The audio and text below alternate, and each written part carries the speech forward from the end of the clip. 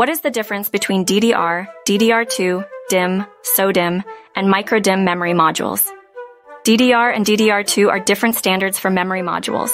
DDR2 is an upgraded version of DDR. DDR2 modules have lower power consumption, greater heat dissipation, increased speed capabilities, etc. They also have different voltages and pin configurations, which means DDR2 modules cannot be inserted into motherboards designed for DDR memory.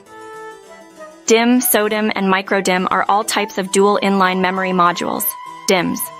These modules consist of memory components attached to a circuit board with gold pins. They provide synchronous dynamic random access memory, SDRAM, to a computer. Unbuffered. DIMM. Designed for desktop computers and low-end workstations. Registered.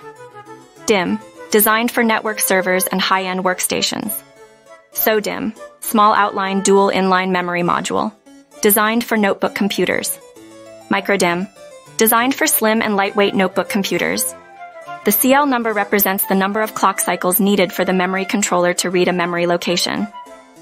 A lower CL number indicates better performance. In summary, DDR and DDR2 are different memory standards. DIMM, SO-DIMM, and micro-DIMM are types of memory modules. DDR2 modules have improved features compared to DDR modules.